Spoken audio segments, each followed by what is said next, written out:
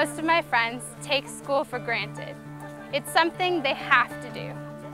In Africa, kids beg for the opportunity to go to school because they know that reading, writing, and math give them the tools they need to fight poverty.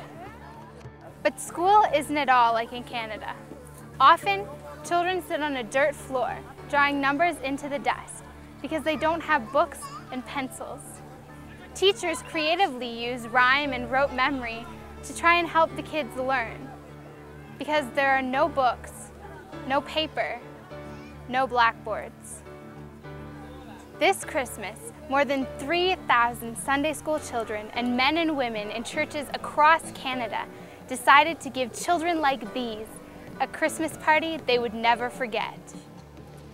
Each child in the community was invited to a special Christmas party. At the party, they celebrated Christmas with food and games. They heard the story of God's love through the birth of Jesus.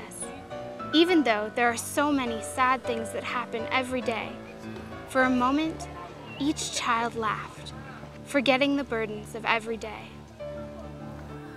But it's not enough to give just one day of hope.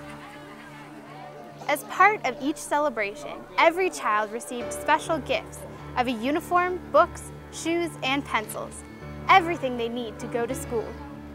This Christmas party is just one part WOW plays in the lives of children in this community.